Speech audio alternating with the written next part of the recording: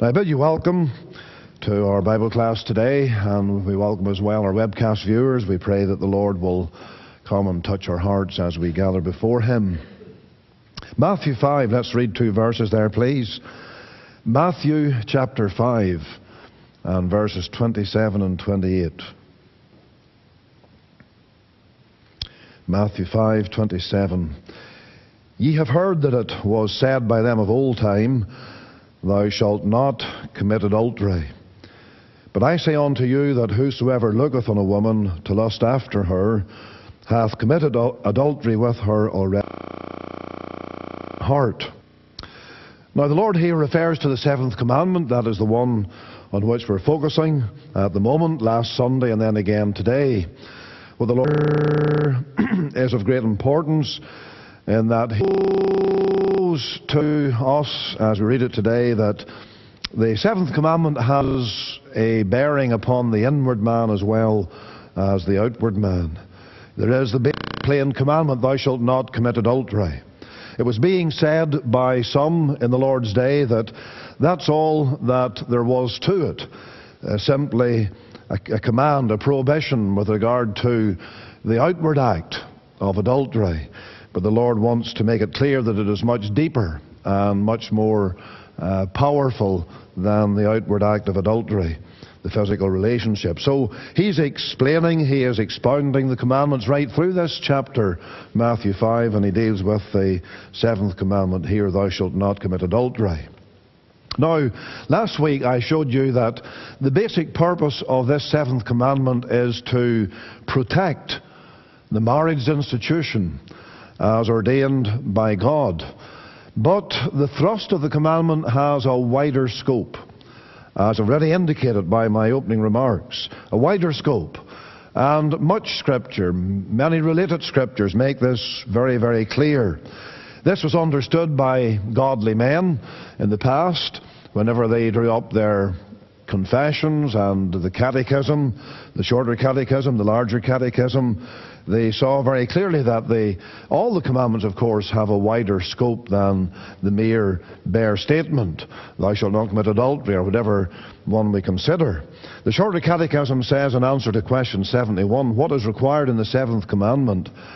The 7th commandment requireth the preservation of our own and our neighbour's chastity in heart, speech, and behaviour. This is important because the framers of the Catechism understood that the matter of chastity, moral purity, begins in the heart. And if the heart is chaste, then so will speech and behaviour be chaste also. When you think about what they say here, it requires the preservation, that is the 7th commandment, of our own and our neighbour's chastity in heart, speech and behaviour. What they say here about the requirement of the 7th commandment makes it clear that they understood, and we must understand this, that if our hearts are not right this way, then we will affect other people. We will influence other people. And of course we'll see more about that a little later here in this study. Then, number 72, what is forbidden in the 7th commandment? The 7th commandment forbiddeth all unchaste thoughts, words, and actions. And again, the order is very significant. The prohibition begins with thoughts and proceeds to words and actions. And so they are reflecting what the Lord says here about the thought life. That is in Matthew 5:27 and 28. Yes, there is the basic command, Thou shalt not commit adultery. But the Lord says, Whoso looketh on a woman to lust after her. And He's dealing there with the thought life. He's dealing with the inward parts. He's dealing with the heart of man. And He's showing us a fallen heart. And He's showing that God's law is broken within the heart, within the mind. Even before it is committed, or before the sin comes in the outward act, it is committed right within the soul itself.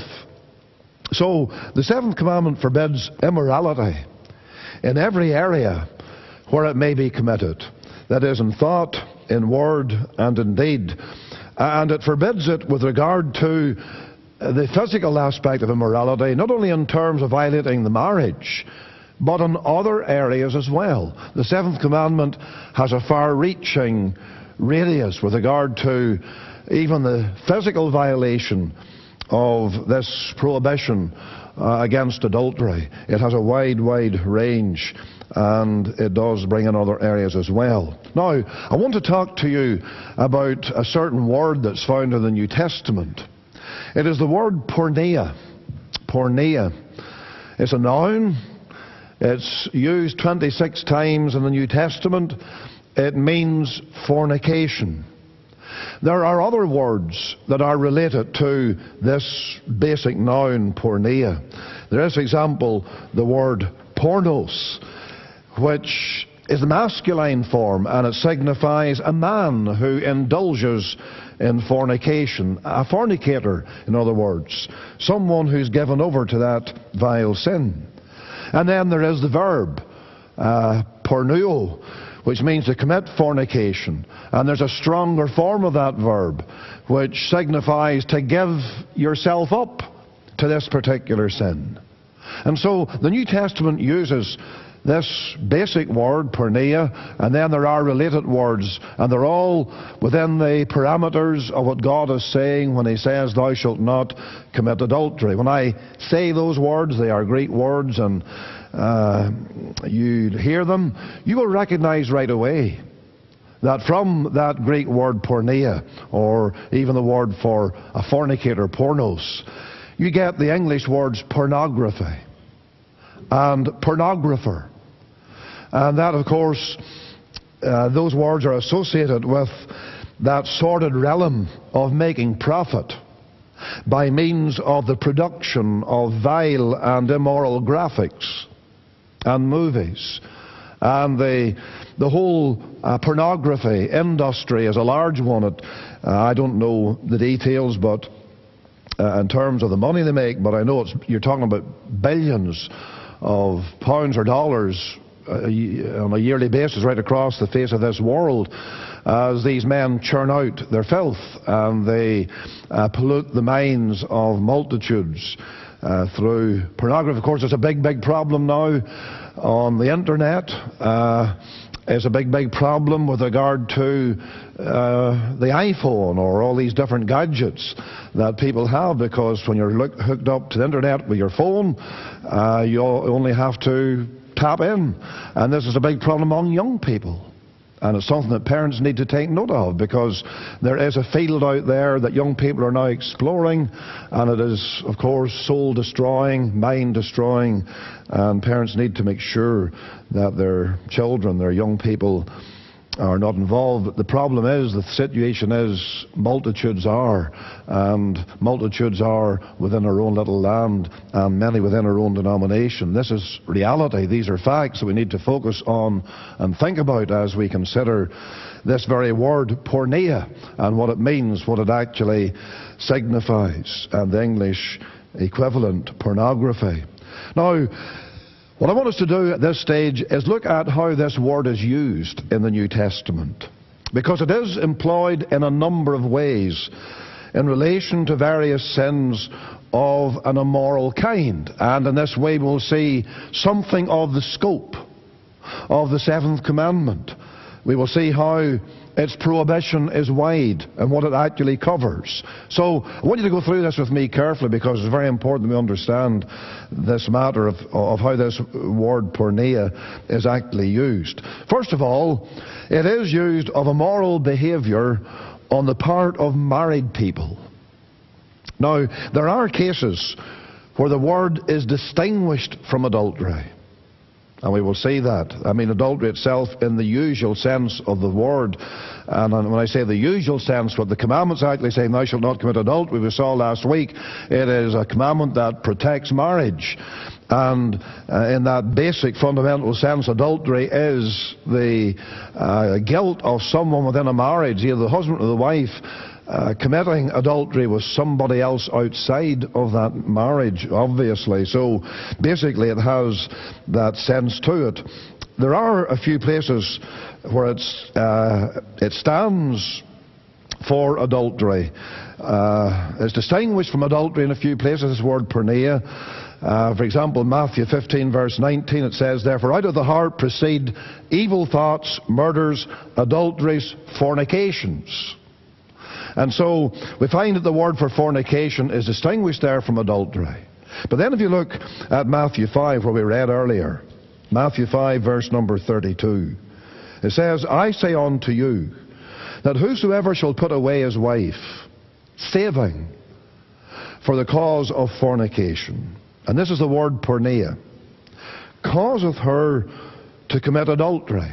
And the word for adultery in Greek is a different word completely from this word for fornication. So Matthew 5:32, the Lord distinguishes between the word for fornication and the word adultery. But what he is actually showing here in this verse is that in this case it stands for adultery. It stands for it. Read the verse again. "Whosoever shall put away his wife, saving for the cause of fornication, causeth her to commit adultery, and whosoever shall marry her that is divorced committeth adultery." The whole area of marriage and divorce comes up here, but what I want you to see from this verse is that in this verse there is a reference to immoral behavior on the part of the married, and it's brought under the word porneia. So porneia does refer at times to adultery with regard to the marriage bond. There is the basic word that's in that verse, but fornication is an equivalent. So please get a hold of this. The word for fornication, porneia, is used here with regard to adultery within on the part of someone who is in the married realm. Then turn to 1 Corinthians 7 verse 2. 1 Corinthians 7 verse 2. And we're tracing how the word porneia is used in the New Testament. We're finding it does refer to adultery within the marriage. Not only is it the basic word, but porneia is used in that realm as well. So 1 Corinthians 7, we looked at these two verses last week, but we'll come back to look at them again. It says, "Now concerning the things," verse 1, 1 Corinthians 7, "concerning the things whereof you wrote unto me, it is good for a man not to touch a woman. Nevertheless, to avoid fornication," here's the word, porneia, "let every man have his own wife, and let every woman have her own husband." Now the second verse, verse 2, uses the word fornication in the light of the statement in verse 1. The statement in verse 1 is, "It is good for a man not to touch a woman." Now obviously the reference is to contact of an immoral kind, a sexual kind. Paul now calls it fornication in verse 2. And he says in order to avoid that sin, there should be marriage. That's the drift of his argument. That's the clear thought that he's laying down here. He says, "It's good for a man not to touch a woman." That, as I say, is not merely touching her, putting your hand on her, your finger on her arm or something. You're maybe expressing sympathy and you put your arm around someone and say, maybe someone close to you, a lady whom you know, and you can feel free to do that. That's not what he's talking about. He's talking here about a touch that leads on to immorality, that opens up the door. And then he says, to avoid that fornication, people should get married. That's the basic teaching here. But notice the point. The inference is that those in verse 1 who are engaging in what Paul says is not good to do are unmarried people. So here's the word fornication in its basic sense, the word porneia. When there is the commission of this sin of fornication, it also refers to unmarried people engaging in immoral behavior, and Paul says to prevent that, God has ordained marriage. So we find a second use of the word porneia in the New Testament. It refers to immoral behavior between the unmarried, young fellows, young girls. And the Lord says here, to prevent that, then there should be marriage, or marriages ordained by God for the purpose of preventing that kind of sin. Thirdly, and we stay in 1 Corinthians 5 verse 1, it says, "It is reported commonly that there is fornication among you. 1 Corinthians 5 verse 1. And such fornication as is not so much as named among the Gentiles, that one should have his father's wife. Now what's in view here is incest. So here's the word porneia now used with regard to that kind of immorality, incestuous relationships. The reference here is to that atrocious sin of a man actually marrying, and the person here is his stepmother. Notice the last words of verse number 5, that one should have his father's wife. Now, in the New Testament, indeed in the Old Testament, marriage is indicated by that term, to have a woman. It refers to marriage. It's a biblical synonym for the word marriage. And so that's what Paul's talking about here, where it says that one should have his father's wife. It is a reference to a marriage between a young man, or whatever age he is, and his father's wife. Now that language, his father's wife, means that the woman here is not his own mother. It is his stepmother. So it deals with that kind of situation, and this was happening in the church at Corinth. As what Paul says, it is reported commonly that there is porneia among you, fornication.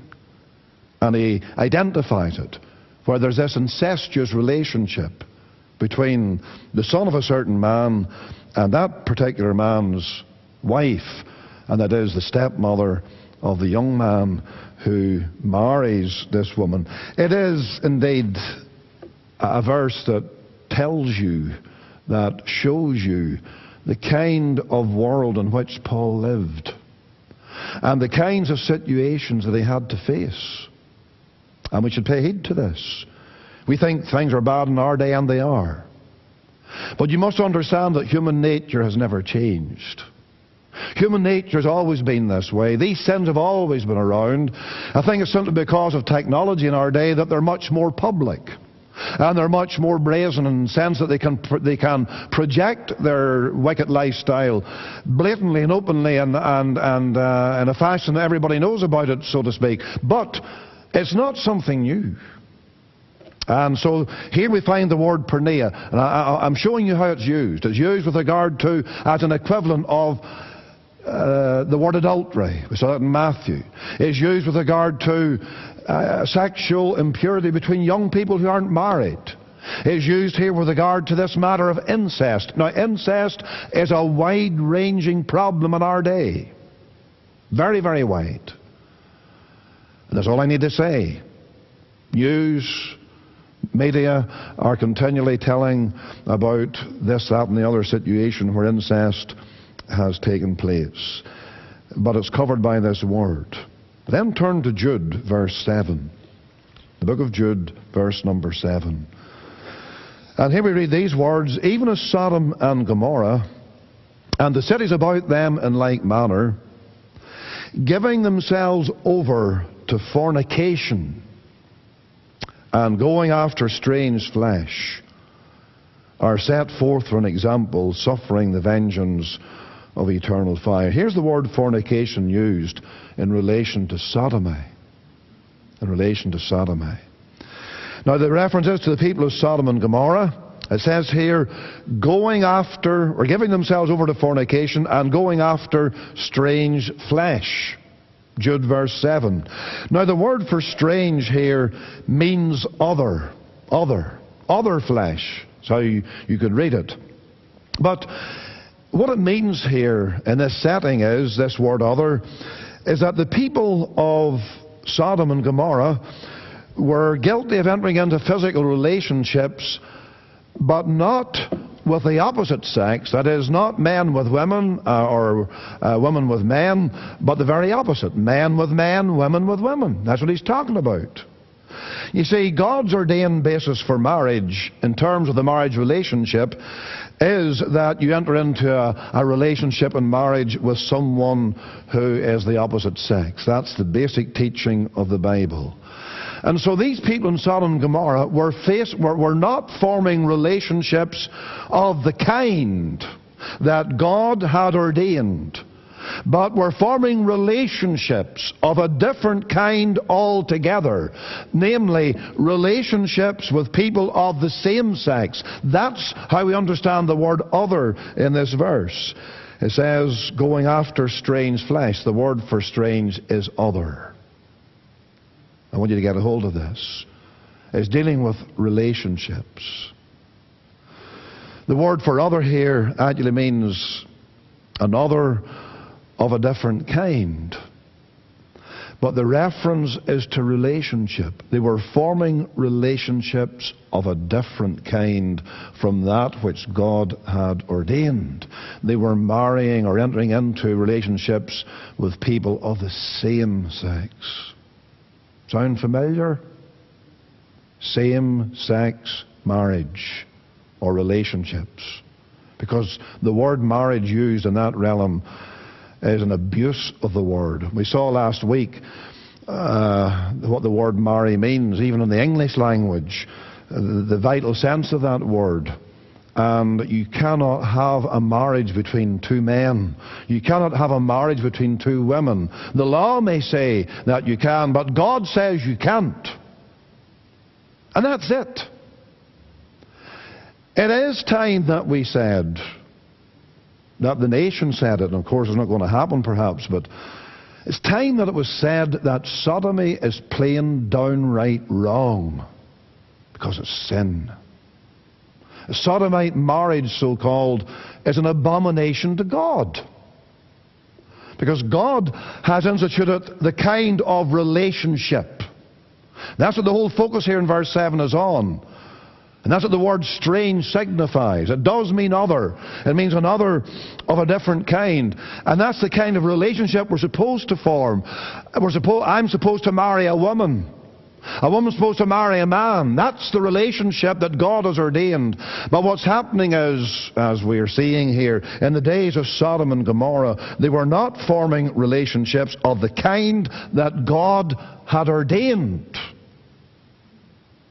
And so we find the word porneia used here of the vile sin of sodomy. Do you see how wide-ranging this word is? This word porneia. Because it's a vital word in the New Testament. It actually is a word that covers every kind of sexual impurity. Adultery within the marriage, fornication among young people outside marriage, incest, sodomy. It's all covered by this one word. And therefore, what we are learning from this is that since it is equated with adultery back in Matthew, then we are learning that the seventh commandment has a very wide range of application. It just does not refer to the problem of sexual impurity within a marriage when a man goes after another woman, a husband goes after another woman. It doesn't merely cover that. It does, but it covers far more than that. And we must understand this. God wrote the law concerning the seventh commandment in such a way that we could not be mistaken in what he is saying when he deals with this issue. And therefore, the seventh commandment at its very heart is seeking to promote moral purity and chastity. That's what we saw from the catechism. The purity and the chastity of ourselves and our neighbours.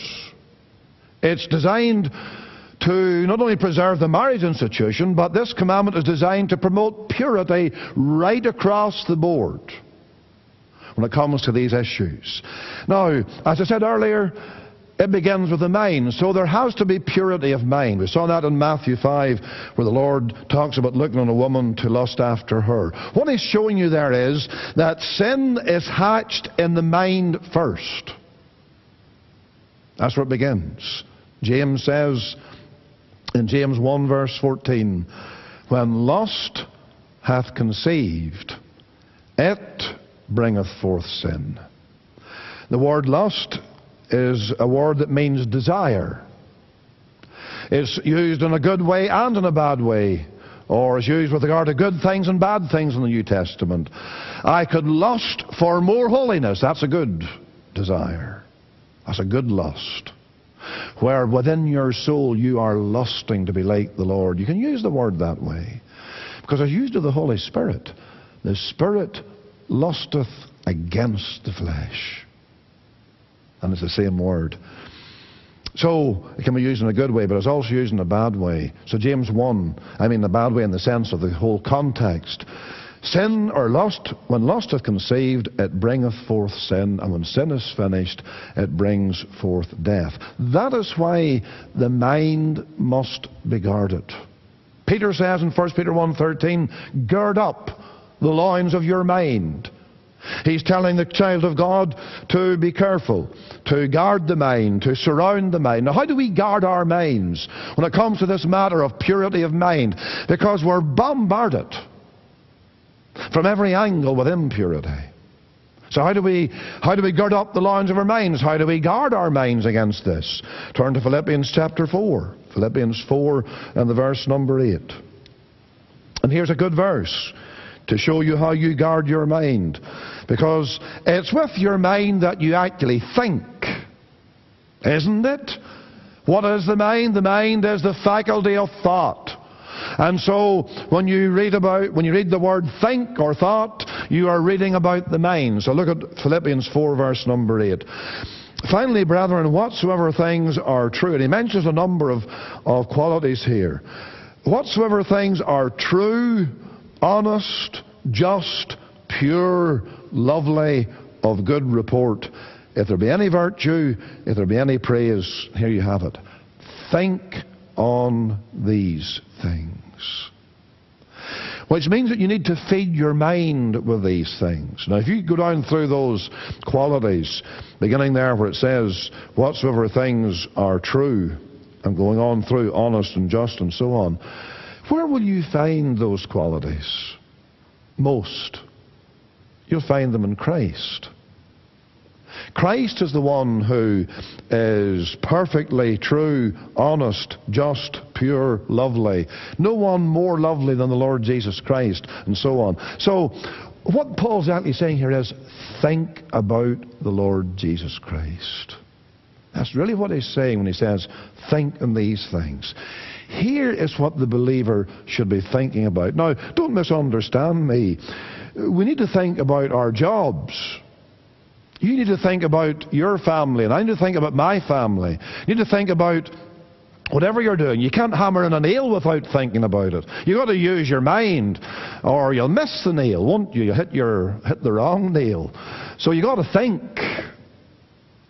And therefore, when Paul says think on these things, he's not saying this is all you think about. What he is saying is, whatever you're doing any day, when you are driving in that nail, when you are painting that wall, when you are standing washing the dishes, and you're thinking about your job and your occupation, let thoughts about Christ also be there. Indeed, let them supersede everything else that you're doing. And that will come about as you wash your dishes and you talk to the Lord in prayer. Or you're driving along in the car and you're thinking about Him, even as you're driving, and you're saying to yourself, this verse says this and that verse says the other thing. That's what Paul's talking about. Think on these things. Think about Jesus Christ. And as you think about Jesus Christ, then your mind will be purified. Your mind will be preserved. Your mind will be guarded from those things that would intrude. Unsaved, or people who in their unsaved days maybe indulged in whatever, will find that memories can suddenly flood back. Memories of the unsaved days and the things that were done, etc. And the Christian's horrified that that kind of thought can suddenly spring up in your mind. So we know what Paul's talking about in these verses where he says, think on these things. Paul understands. He's talking here to Philippian Christians who come out of paganism. And maybe they've got problems with their thoughts. Indeed, may I just say this, when you study the book of Philippians, Philippians focuses on the mind over and over and over again. Because the Christian has a battle with regard to the mind. And Paul here is not giving the impression that he's super pious, He's not saying here that the Christian in general is someone who does not have trouble with bad thoughts, evil thoughts. The believer is a person against whom the devil will fling everything he can, and he'll bring up the past, and he'll make you think about what you used to do, or what you used to say, or whatever it may be. He'll make you think about that, and he will cause your mind to be disturbed. There's a battle for the mind. But the Lord is showing us here, thank God, there's a way of guarding our minds and a way of even purifying our minds. The command is, think on these things. And when it comes to this whole matter of things immoral, as I said earlier, yes, from the world around, from many sources, we are bombarded with immorality, and your mind can very quickly be polluted by something that you see or hear, because remember that the eye and the ear are the gates into the soul. It's through the eye, through the ear, that things enter into our thoughts process, into our souls. That's how it gets in. And therefore we are bombarded. But there are gates. Or there are ways of keeping the gates shut. And that is by thinking on Jesus Christ. So there's purity of mind, there's purity of behavior. We must act in a fashion as will not produce impure thoughts in ourselves or in others. I think of what Job once said. Whenever Job was going through his trial and he's been accused of all kinds of things by his companions, including, perhaps, Job, you have committed adultery. Job said this, I made a covenant with mine eyes. Why then should I think upon a maid? I made a covenant with my eyes. Job realized his danger sometime in the past. That man who walked with God, realizing the corruption of his own heart and the danger that lay there, he says, I made a covenant with my eyes. Why then should I think upon a maid? In other words, he's saying, what you're charging me with is completely unfounded, unjust, because that's one sin I haven't committed. That's what he's saying. For he says, I made a covenant with my eyes, not to look on a maid. Now, do you see from Job's words that even in his day, this whole issue of the eye being the gate of the soul along with the ear was understood. And he also understood that there were areas where he could have been tempted and led astray, but he made this covenant with his eyes. I'm not going to look at that. I'm not going to look at a beautiful young woman in the sense of looking at her in the wrong manner. Again, understand what I'm saying. It doesn't mean that you can't see a beautiful young woman and say she's very pretty or something like that. She looks nice. There's nothing wrong with that. But when it goes beyond that, that's what Job's talking about. He says, I made a covenant with my eyes. And so there must be purity of mind and there must be purity of behavior. We must act in a fashion and gird ourselves in a fashion that we will not be led astray. Now that calls for a number of things. It calls for carefulness in dress. And it's not that the Bible gets at women, but there certainly is more of an emphasis in Scripture on the dress of the woman than there is on the dress of the man. Why is that? Well, I've touched on it. Job gives us the answer. The way a man is made, it's through the eye, through the look, that he is tempted. Therefore, a woman needs to be very careful how she dresses, so that she will not become a snare to weak man. But that's the way it is. And this is taught everywhere throughout, when I say everywhere, it's taught widely throughout Scripture. And therefore a woman is commanded to dress in a certain way so that she will not be a temptress. In Proverbs 7, just to take the words, the writer Solomon talks about the attire of an harlot. And he's talking about improper dress. And he's saying that it's provocative. It's really what he's saying, the attire of a harlot. It's how she dresses. That's how she plies her trade. That's how she gets her customers, just to put it bluntly, by the way she dresses, the way she appears. The attire of a harlot.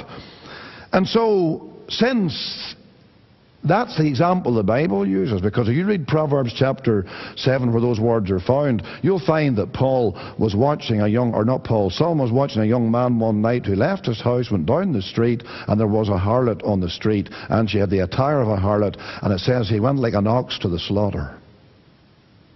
Because when he saw her provocative dress, the attire of the harlot, he was led astray. Now, I'm not saying that all women dress like that, but what I am saying is, what the Bible is saying is, women need to be careful how they dress. And especially Christian women within the Church of Jesus Christ. And it's important that mothers teach their daughters how to dress. It's important that they tell them, get those hemlines down and those necklines up. That's important, mothers. You need to teach your daughters how to dress.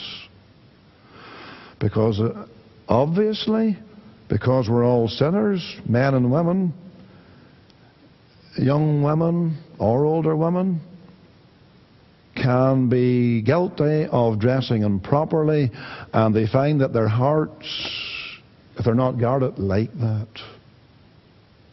They like to dress that way because they get the eye of the fellas. And God forbids that. We have to be honest, folks. This is a wide-ranging commandment. Carefulness in dress, carefulness in speech. In Ephesians, I know the time's nearly gone here again, but in Ephesians chapter 5, look at what Paul says in verse 3. But fornication and all uncleanness or covetousness, let it not be once named among you as becometh saints, neither filthiness, nor foolish talking, nor jesting, which are not convenient, but rather giving of thanks. And he's talking to the Christian church, and he says, don't let these things even appear among you in what you actually say. And he mentions fornication, and he mentions uncleanness. And verse 4, he talks about filthiness and foolish talking. And he's dealing with immoral speech. And he's telling God's people it mustn't cross your lips. We've heard of people who profess to be Christians, and it has been said their talk was on the line, or their talk was bordering on whatever, and that should never be. But you see, Paul is showing us how our hearts must be guarded, and our minds must be guarded, and our speech and our dress and so on. And so this commandment does promote moral purity and chastity, as the rest of the Word of God, or so much of the Word of God, goes on to show and to reveal to our hearts and our minds. But closing today, thank God there's pardon for the violation of the seventh commandment. Now, the history of man is a catalogue of failure with regard to this commandment. The Bible shows this, church history shows this. The point is that of all the commandments, man has never found the seventh easy to obey. Why? Because man has fundamental God-given desires with regard to physical intimacy, desires that are not wrong in themselves. But because man has fallen, those legitimate desires are perverted, abused, and they leave untold misery. These are facts, folks. Man has legitimate desires. God made men and women to come together in marriage. He made the physical intimacy of marriage a blessing and a wonderful thing. And therefore there's that basic desire for it. But you see, because we're fallen creatures, our fallen nature has abused it and perverted it. So there's something within our hearts that's a desire that's right, and yet it has been distorted because of sin. And this is why this commandment is dealing with an issue that has been such a problem down through time and still is. But there's pardon for this sin. And furthermore, there's power over this sin so that people can walk with God. Thank God there's pardon. That's 1 Corinthians 6, isn't it? Such were some of you, mentioning adultery, fornication, sodomy, and so on. He says, such were some of you, but now you're washed and you're sanctified and you're justified. There's pardon for it. But then Galatians 5, where Paul says, the Spirit lusteth against the flesh. By the power of the Holy Ghost, we can know victory over these unlawful desires that arise because of the fallen heart of man. And may God help us today as we think about this commandment. We'll leave it there, and we trust and pray that the Lord will use His Word and bless His Word to our souls, and that He will help us as we deal with these matters in everyday life and in our own experience. And may God come and keep us and guard us for His glory. So let's just bow in prayer. Lord, we pray this day that the Spirit of God will take the things of God and write them on our souls and bless them to us. We pray that Thou wilt give grace in a wicked day of great immorality. And, O Lord, keep us under the shadow of Thy wing and bless us, we pray. Lead us closer to Thy side and grant us help by the Holy Spirit. We look to Thee, we wait on Thee. Be with us right through this day, and may Thy name be glorified. We pray this for Jesus' sake and for His eternal praise. Amen.